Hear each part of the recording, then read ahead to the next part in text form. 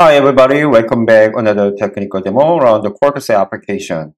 This video is a series of demo video around the event-driven autoscaling on Kubernetes.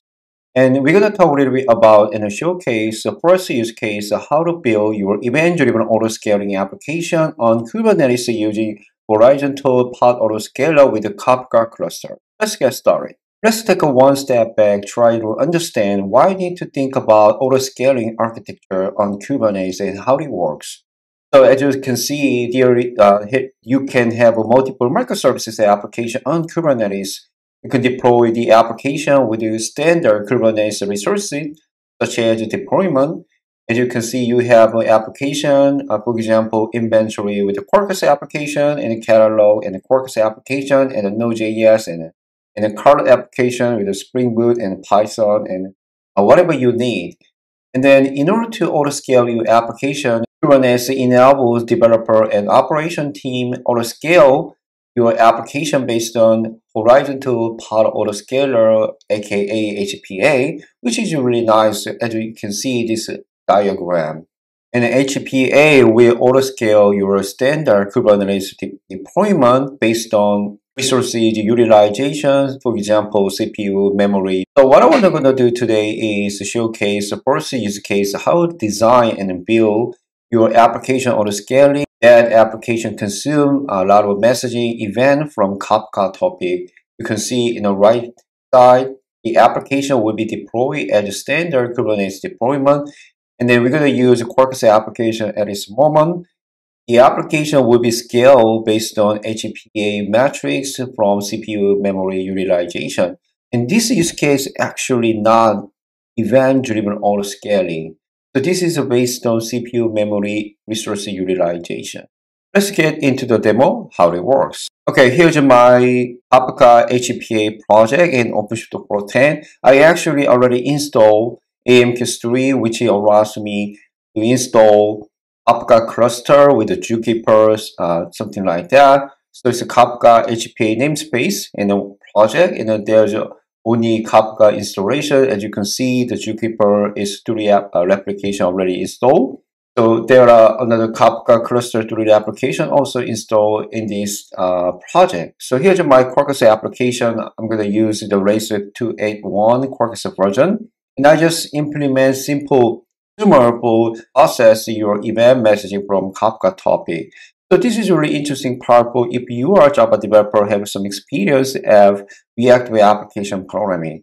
The Quarkus allows developer to have reactive programming with a standard method as long as you add incoming annotation or outgoing annotation to specify the Kafka topic name.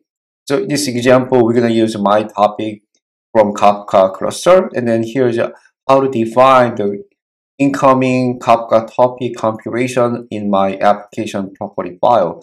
Quarkus actually use SmallRide Kafka agent to have incoming Kafka capabilities, and then you can see I'm gonna define bootstrap server of Kafka, which is a service name I already deployed in my project.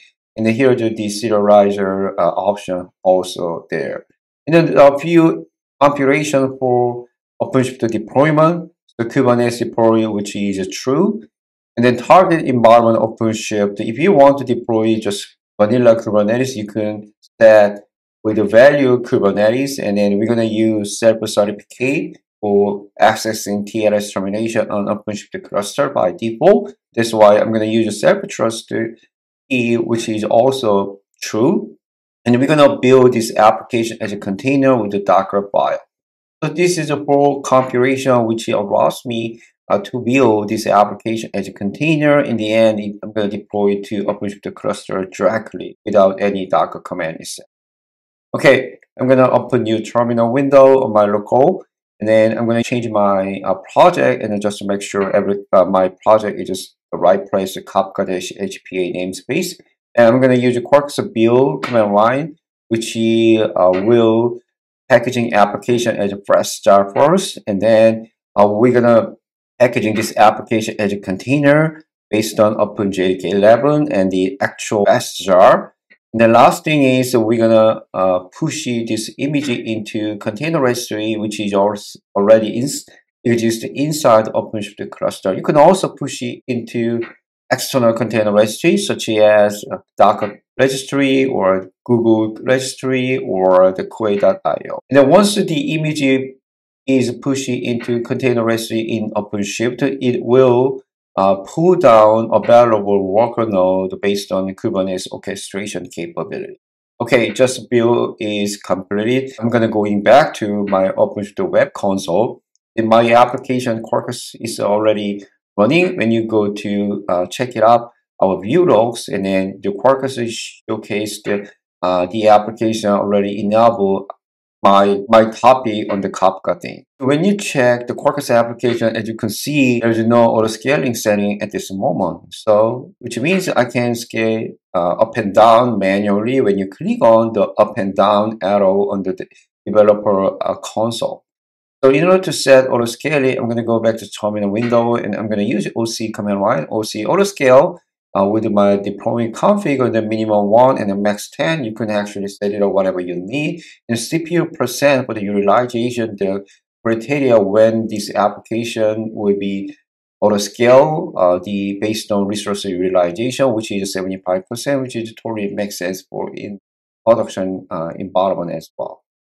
All right, the 75%, and I just return it. And then when you go back to a developer UI, and then you can see this pod change it to auto scaling configuration.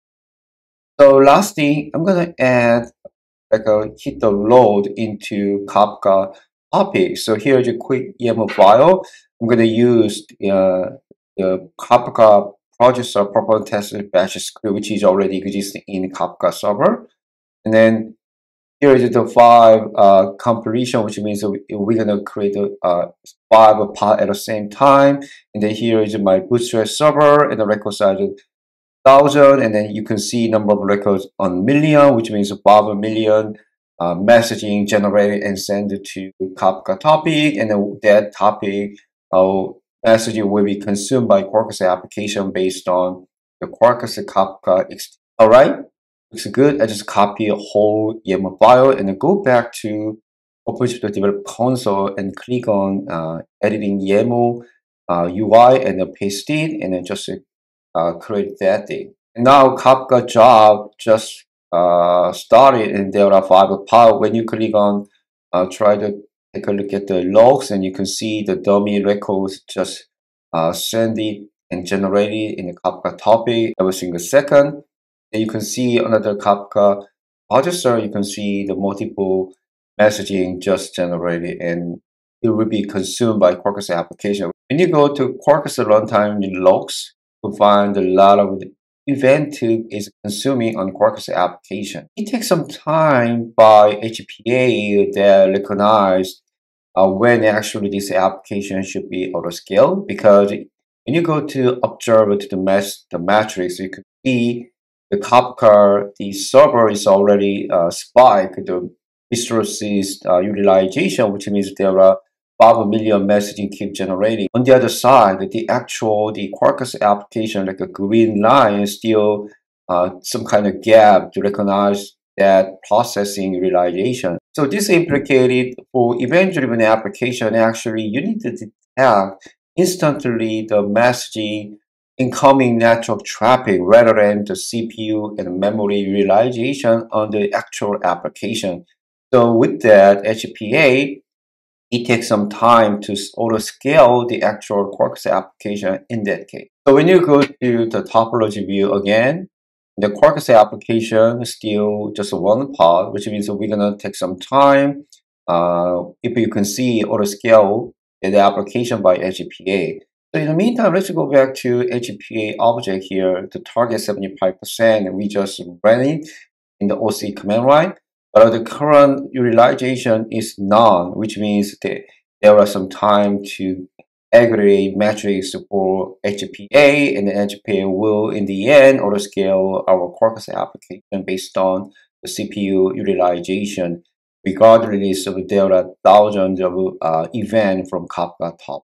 Okay, so let's take some time auto scale this application. In the meantime, As you can see, the Kafka producer is already completed the jobs, which means it may be too late to auto-scale the application. Oh, now our Quarkus application is scaled by HPA. You can see there are four pods just auto-scaled, but the job is already done. They keep auto-scaling, which means your end user maybe feel like a latency auto-scaling because it's not perfect design for the auto-scaling architecture for event-driven application. Now we got a 10 application pod, but the messaging is already done to send maybe 5 million event messaging to Kafka topic. And then the application keep trying consuming from the Kafka topic of 5 million messaging. This is the first use case how to design auto scaling for event-driven application with HPA on Kubernetes default capability, specifically Kafka serves. But this is not actual event-driven auto scaling. I'm gonna really be spoiled for the next use case. So we're gonna try to use data Kubernetes event-driven auto scaling for the Kafka server for event-driven application. Stay tuned. Thanks for watching. Have a good rest of the day.